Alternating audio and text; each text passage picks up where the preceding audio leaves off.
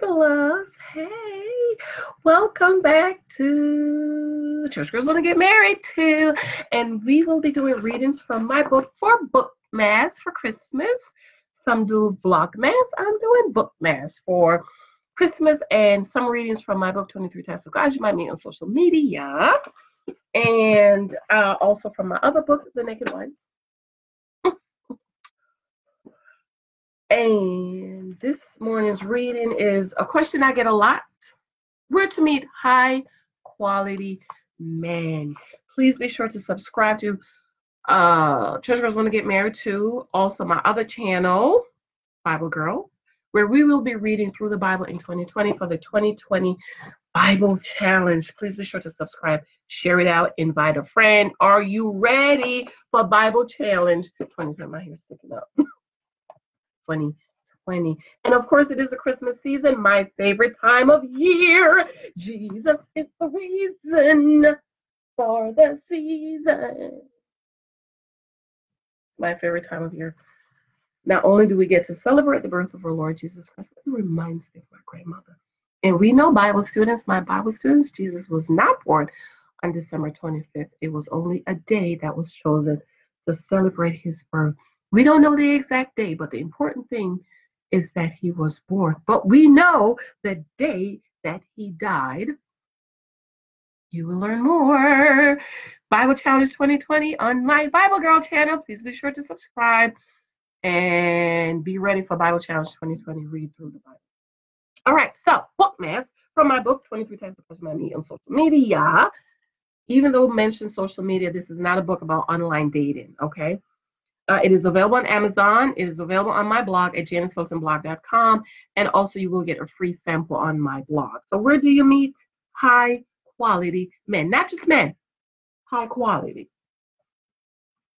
One of the questions I get asked a lot is how and where to meet good, high quality men. I still prefer meeting guys while I'm out and about rather than on social media. When I was ready for dating, after I had worked on myself and was sure that I knew what I wanted in my Psalm 23 prepared husband, I began to make daily confessions. Also, I fixed myself up, dressed better, wore more skirts, dresses, and bright colors, ladies.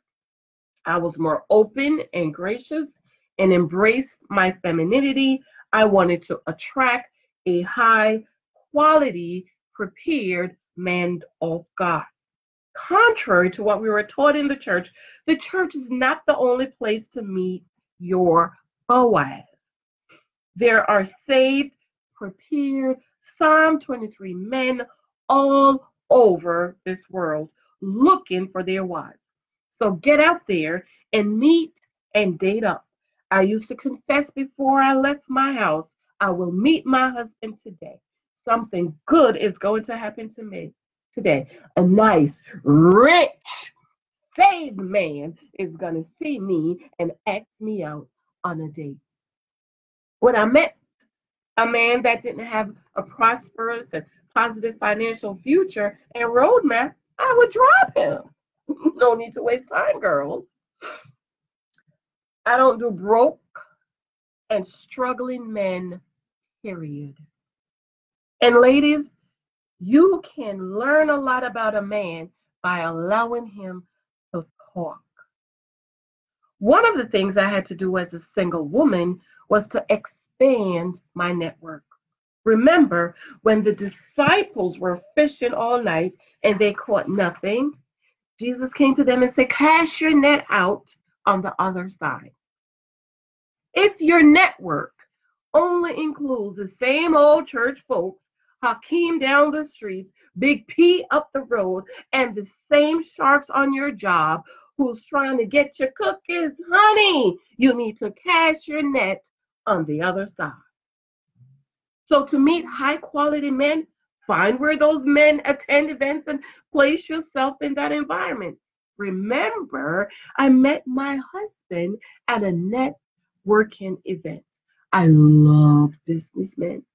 So that was the perfect place for me. The men who attended had a certain mindset. I even went to expensive restaurants and sat alone and ate. And I had guys come up to me and chat and ask to share a table with me. I have been to restaurants that had a bar and sat there and watched the game along with the guys. Great conversation, opportunity to meet guys and fine tune your knowledge. Saved men are not only in our churches with 20 members. God has his people all over and everywhere. Our home is in a beautiful community, and I was amazed when I went to the supermarket that I attracted guys. I'm married now, but if I had thought about it when I was single, I would have shopped at the upper class supermarkets. Recently, I woke up late and needed to drop the baby off, and I had on my wineish color robe, sunflower rain boots, some shades, and my hair was standing up. But, honeys, when I went to the supermarket, I was walking like I was on the runway. Three men approached me and complimented me, and two guys asked for my number. I was shocked. I couldn't believe it. The second guy said, "You are beautiful, and your husband is a lucky man." LOL. I even took a picture and posted it on my Facebook because I couldn't believe that I was attracting guys in my bathroom. The guys said I was radiant, and there was just something about me that drew them to them. I do feel as if now that I'm married, I have become more gracious and confident.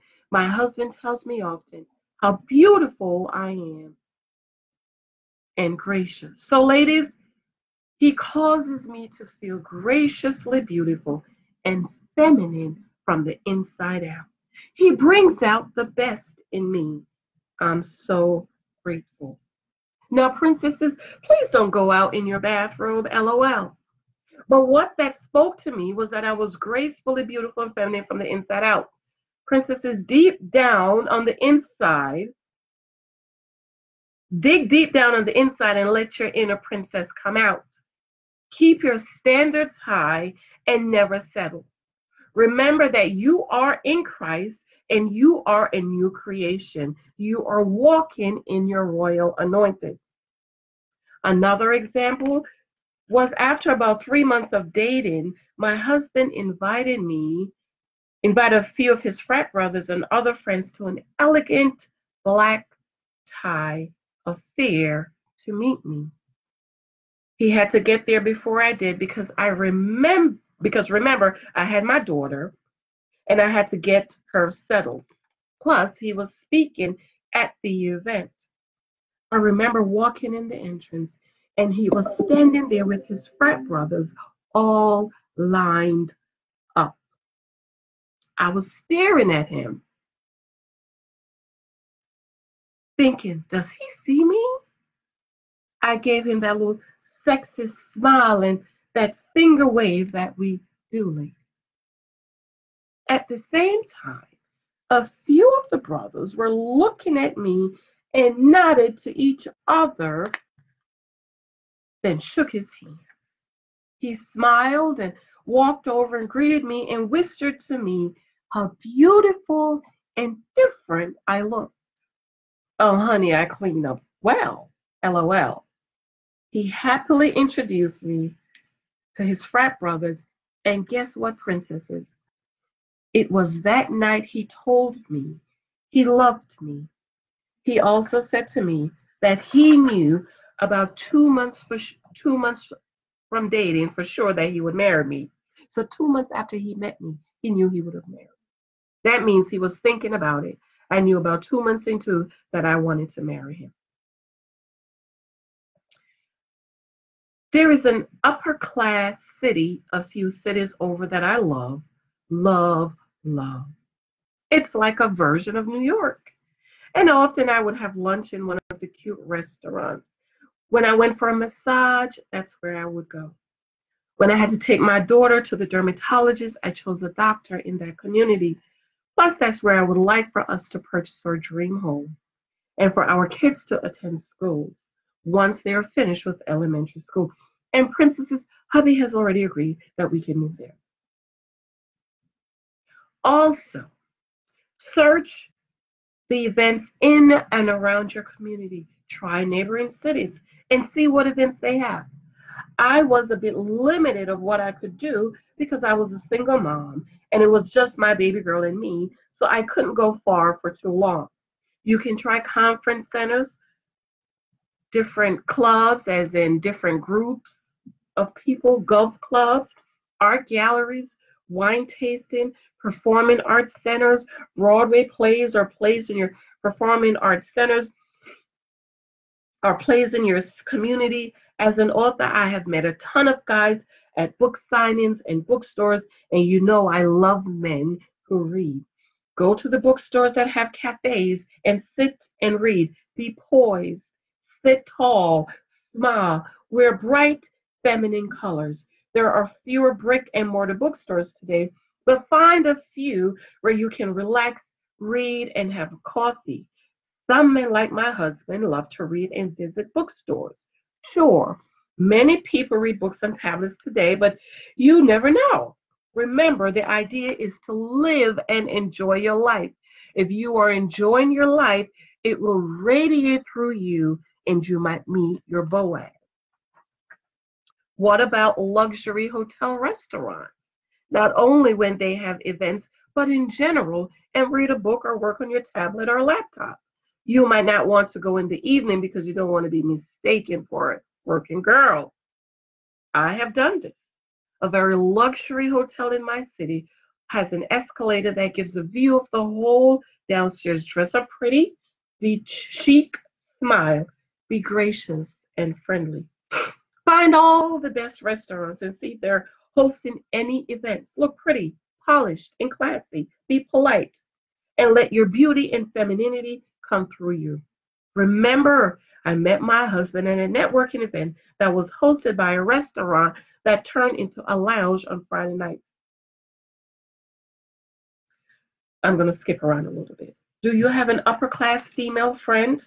Do you like yoga? Many upper class women go to yoga in their community. If you like yoga, go to a yoga in the upper class community and make friends. They might be able to introduce you to friends of theirs who would be potential husbands. Instead of going to the broke down gym around the corner, invest in a good gym membership where high quality men work out. Side note, my husband just brought me my coffee and I asked him if a single woman wanted to meet a man like you, where would you tell her to go? He said cultural events, fraternity events where they are feeding the homeless and doing community events, toy drives, film festivals, professional networking events. No, you are not just going to possibly meet someone. This is about living and enjoying your life. And in doing so, you strategically place yourself to meet a possible prospect. High quality men can see through you if you're faking. Therefore, find what you love and enjoy and participate. Get up and get out of your house, your job, and your church with your 20 members. Do you like operas? Are there any art exhibits at your local museum? When was the last time you went to a Broadway play? My husband went on to say, find organization that hosts annual events and attend. If you want to meet an accountant, then go to Black accounting conferences. If you want to meet someone with an MBA, then attend the MBA conferences. Of course, this doesn't mean to only go to Black events. If you begin to build your network, you will strategically place yourself in the right places. Also, you will align yourself with people who have common interests. Always be sweet as pie, gracious and feminine. Carry yourself like a princess, and you will have no problem meeting high caliber men who adore rarity. So be rare and different. And princesses, please do not sleep with any of these men. My father always said, some guys might sleep with you fast and fast and loose women, but they most likely won't take them home to meet their mothers or wife them. See, they will lay with you, fill your head up with sweet promises of lies, and get up and marry the girl that won't give it up. Remember that, please. Recently, my husband and I were invited to a dinner at a friend of his house. I was shocked at the caliber of single men who were there. As a single woman, I was never invited to any of those events. Why? None of those people were in my network. My husband has opened a whole other world for me that I didn't know existed as a single mom, sitting in my little church with 20 folks praying for God to send my husband. The cookhouse I was invited to had the same old broke guys with empty promises, still living in their mother's basement, looking for a woman to take care of them. Princesses, all of this takes self-improvement and stepping out of your comfort zone. Remember to cast your net on the other side. If what you have been doing is not working or yield the results you need, then it's time for a change. In the meantime, you need to become a wisdom magnet. Improve your knowledge of current events and politics. Read various books. Get a little knowledge of sports. Honey, when you meet these high caliber men, you need to be able to hold a conversation. But if you don't know anything, then what exactly will you talk about? And I'm going to end there. There's more, but you can pick up the book on my blog at JaniceHiltonBlog.com. You can also get it on Amazon. So, where to meet high caliber men? Find where they hang out and place yourself in their environment. Learn to speak. Learn to sit tall. Learn to be pretty. Learn to talk about modern events, what's on the news, and don't go running your mouth. Men like for you to listen to them so they can tell you how great they are. Okay? I love you. Please be sure to subscribe, share this out. Remember, Bible Challenge 2020 is coming out soon. Yeah. Love you. Got to go. Bye.